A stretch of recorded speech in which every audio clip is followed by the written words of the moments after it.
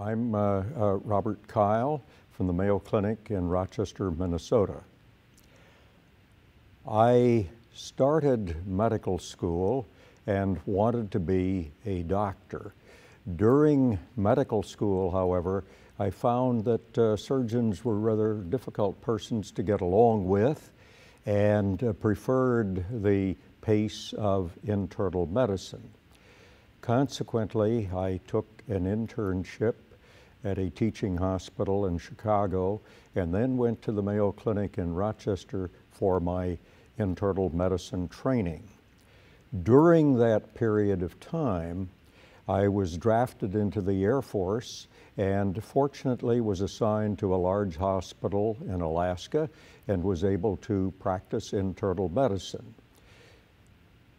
What people say about the practice of medicine, it's really true. It's a practice.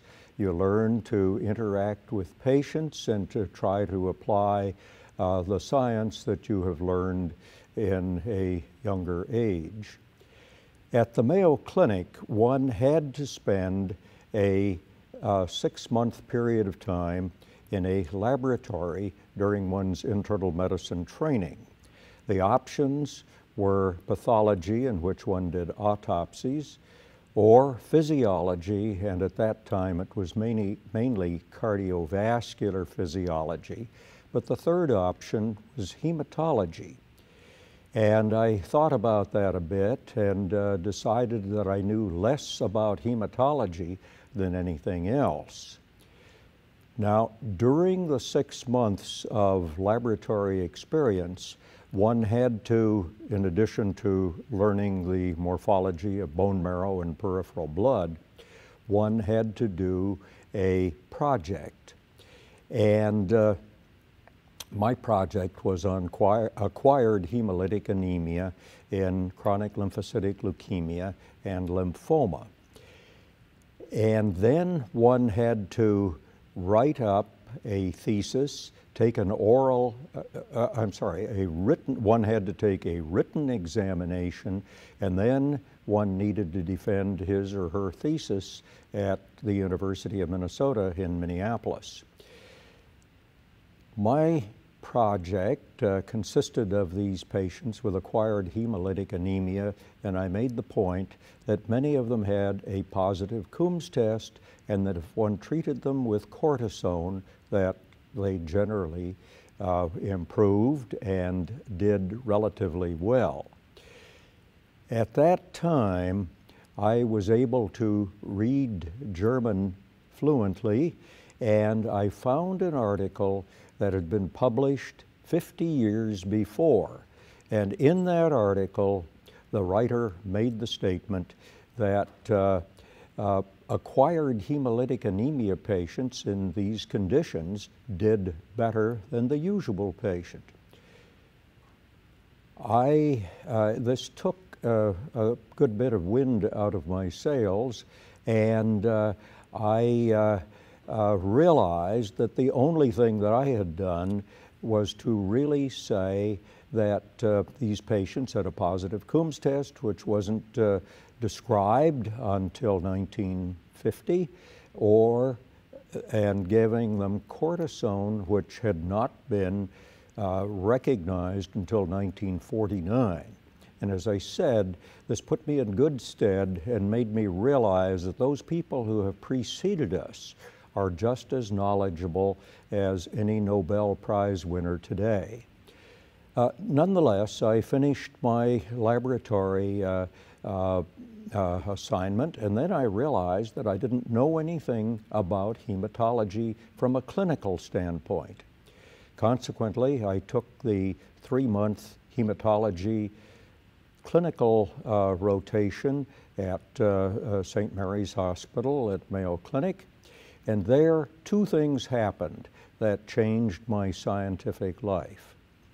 First, I saw an electrophoretic pattern for the first time, and I asked Dr. Baird, the consultant on the service, what this meant.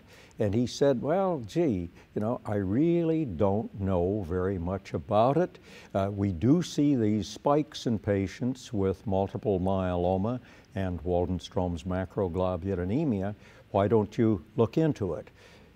So I reviewed the 6,500 and some odd patterns that had been done since the test was introduced 3 years before, and came to the conclusion that a spike could be defined as a increase in the pattern in which the height was 4 to 1 over the width at the midpoint.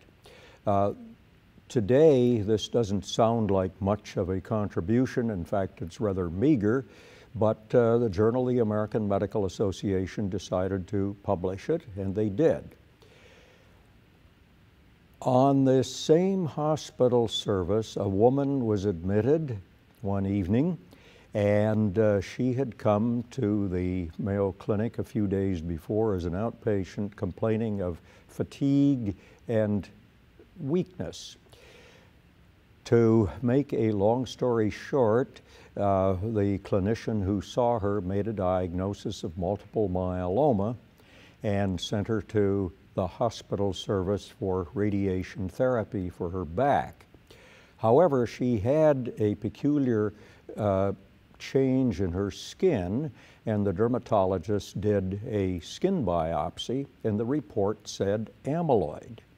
And so I scratched my head and said, what in the world is that? And all I could remember vaguely was that it was a rather glassy hyaline material that one saw under the microscope, and I did not really know that it related to patients. I consequently then looked at the Mayo Clinic records and found 81 patients who had primary systemic amyloidosis over the years, and found that many of those had abnormal plasma cells and reported that. Since that time, I've been in hematology and have learned that there is always something new to know and to understand. The IWMF is a foundation that is devoted to patients with Waldenstrom's macroglobulinemia. I think that one of the most important things that are done are the fact, or is the fact, that patients who are newly diagnosed, told that they have this disease that they have never heard of before, and furthermore are told that there is no known cure. Consequently, the patient is very, very disturbed and in many cases depressed. And today they go to the internet and they find the IWMF and read a bit about it. Even more impressively is when one looks at the torch, and on the back pages, the last 2 or 3 pages of the torch, one sees a list of treatments available, and then the names of a number of persons from the IWMF who are more than happy to discuss that situation with the newly diagnosed patient. And I've heard on many instances over the years that this has been a very, very unusual and very helpful sort of thing at this time in one's life when one is under a great deal of stress. I'm involved with the International Myeloma Foundation and the Amyloidosis Foundation, and both of those provide educational activities, have hotlines and so forth, but none of them have the person-to-person contact of the IWMF, and that, I think, is very, very important. Furthermore, the IWMF encourages research, and this is very helpful for the young investigator who has difficulty getting financial support for their research. This is particularly important in this day and age when funding has become much more difficult from the National Institutes of Health, and particularly the National Cancer Institute. So I am grateful to the IWMF for providing research grants and to get young people, young physicians, young scientists interested in the field. And as time goes on, a number of those continue with their lifetime work in the treatment of and investigation of patients with Waldenstrom's macroglobulinemia. The future of Waldenstrom's, or WM, I think is very bright today.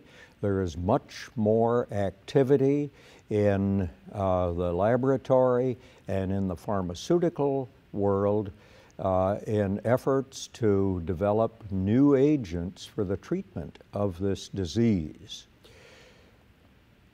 This brings up additional problems in funding, the cost of drugs, all of the other things that go with it, and make it a very, very challenging time. However, I don't think that the outlook has ever been better for patients with Waldenstrom's macroglobulinemia than it is today, because we have a variety of agents that are active and helpful, and for some patients, remissions of long duration occur from the treatment that they receive initially. However, there is no cure today, and the patient is at risk for recurrence of the disease and then being treated either with that agent again or with new agents that are being developed all the time. The possibility of cure, I think, is very, very high. And of course, if one is to become a little philosophical in this regard, one needs only to control the disease until one develops something else. Since the median age of patients with Waldenstrom's is about 70 years, there are a lot of other things that can go awry over the next 20 years aside from Waldenstrom's. We have developed a survival curve for patients with monoclonal gammopathy of undetermined significance, MGUS, which shows that over a 20 to 25 year period, that the risk of dying from one of the plasma cell disorders, of which Waldenstrom's is one, is actually quite small over this long period of time. If one looks at the survival curve of the individual, the patient who might well have a heart attack, a stroke, other malignancy unrelated to WM, one sees a curve like this. So, in short, I have never seen anyone get out of this world alive, and something is bound to happen to us at one time or another. Thank you very much for your attention.